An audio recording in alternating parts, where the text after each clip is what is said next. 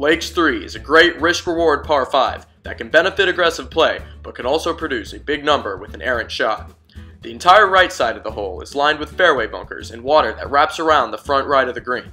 Taking on the right side can shorten the yardage of the hole, but playing safely to the left side opens up the fairway. Penalty areas border this entire left side, but it is set back far enough from the area of play to give the player plenty of confidence to swing away on the second shot with a long club. The green complex is heavily bunkered on a steep hill to the left, so hitting the green is imperative in order to avoid some tough lies.